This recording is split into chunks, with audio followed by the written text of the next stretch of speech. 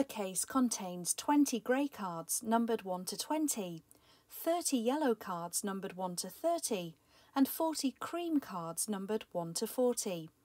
This information relates to questions 98 to 100. 98. If a card is picked at random from the case, what is the probability that it is a multiple of 4? Give your answer as a fraction. First of all, let's work out how many cards we have in total. 20 are grey, 30 are yellow, and 40 are cream.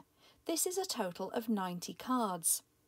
Out of the 90 cards, the grey cards are numbered 1 to 20. The multiples of 4 in that set would therefore be 4, 8, 12, 16 and 20. The yellow cards are numbered 1 to 30, so the yellow cards showing a multiple of 4 would be 4, 8, 12, 16, 20, 24 and 28. Finally, the cream cards are numbered 1 to 40, so the multiples of 4 there would be 4, 8, 12, 16, 20, 24, 28, 32, 36 and 40.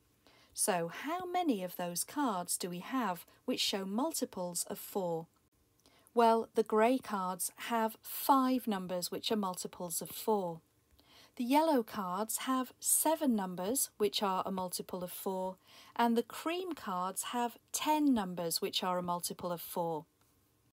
This is 22 cards altogether out of the 90 cards in the case, and we can cancel that fraction down to show it in a lower form by dividing both numbers by 2. 22 divided by 2 is 11, and 90 divided by 2 is 45. The fraction can't be cancelled down any further, so we can say the probability of selecting a multiple of 4 from the case of cards is 11 out of 45.